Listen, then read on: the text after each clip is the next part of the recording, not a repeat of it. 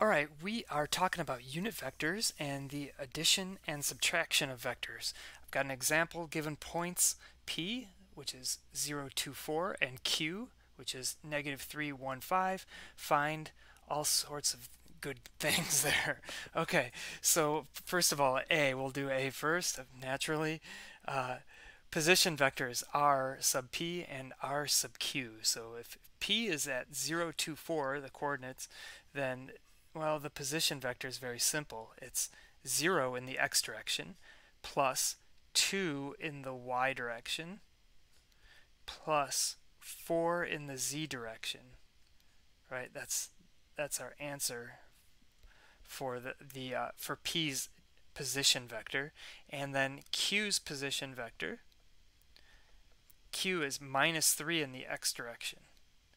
So minus 3 times that unit vector there, plus 1 in the y direction, so plus AY, and then plus 5 in the z direction, AZ, like that. And so that's the second part of our answer there. Nice. Right? Okay, let's go to B.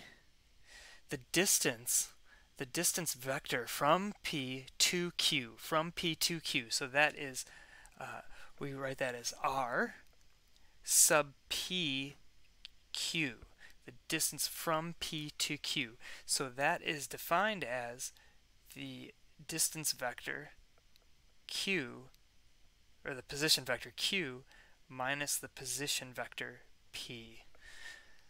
Alright, so we can do that, right? We know how to add and subtract vectors, maybe. So we're going to take Q's, we're going to first start in the x direction. So Q's x component is minus 3 and P's is 0. So we take minus 3 minus 0. So that gives us minus 3 in the x direction.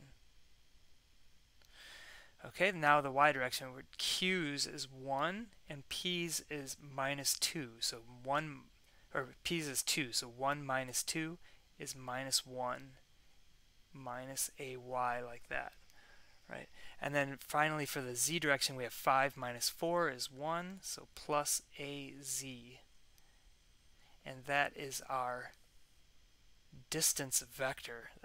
That's the distance vector between PQ, from P to Q. Alright, now, what is the distance now? So we want the distance between P and Q. So now what we do is we take the magnitude, or the norm, of that distance vector. So we just want the norm of that guy, minus 3AX minus AY plus AZ, right? We want the norm of that guy. Well, how do we get the norm of that? How do we get its magnitude? We take the square root of each component squared. So we've got a minus 3 squared there, plus minus 1 squared, plus 1 squared. Take the square root, right? And so when we do that, we get 3.32. And I just want to point out notationally, and I'm keeping 3 sig figs there, by the way. Notationally, we would say that that's the norm, or the magnitude, of this distance vector. Right, like that. Alright, I'll do D up here. A vector parallel to PQ. So whenever you see this notation, PQ, 2 points adjacent to one another, then that means the line, the segment. So a vector parallel to the line PQ with magnitude of 10. Okay, so let's first of all start out by calling our answer. Call this vector, call it A, right? Vector A. So let's first find a unit vector. Our strategy is to first find a unit vector in this direction, and then we will scale it up by 10. So how do we find a unit vector in that direction? Well, we already have a vector in that direction, right? We already have a vector, and the vector that we have is the distance vector from P to Q. So we take that vector, which was our answer to part B, right? And we divide it by the length of that vector. Oh, we already have that too, 3.32, right? So now that's a unit vector that points from P to Q. Okay, so then we take that vector and we scale it up by 10. right? So we compute that, so let's do that. So this would be negative 30 ax, right? 10 times negative 3.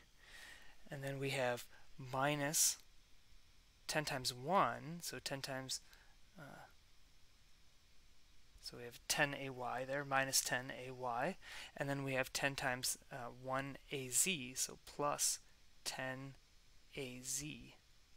Right, so that's the numerator of that thing, and then we divide by, you know, this 3.32, but 3.32 is actually rounded to 3 significant digits, so I'm just going to keep, I'm not going to write 3.32, I'm not going to let that rounding carry over to part D, so I'm going to keep, we've got a 9, 10, 11, square root of 11 there.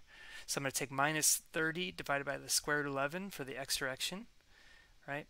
Minus 10 divided by the square root of 11 for the y direction, and 10 divided by the square root of 11 for the z direction. So when I get that, or when I do that, I've got my vector A.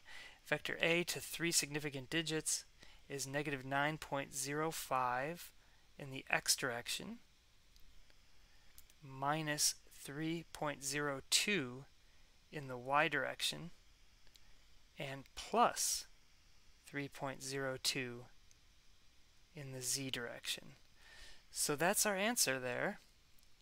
And I also want to point out that another acceptable answer, right, if this vector is like this in vector space, then another acceptable answer, parallel, like if here is P and here is Q, right, and we have some vector that's 10 times that distance, so it's actually way up here, right, then another acceptable answer is the reverse of that, right, a vector parallel to that line. So we can reverse that. So we could say or 9.05 ax plus 3.02 ay minus 3.02 az. Right? That's acceptable as well.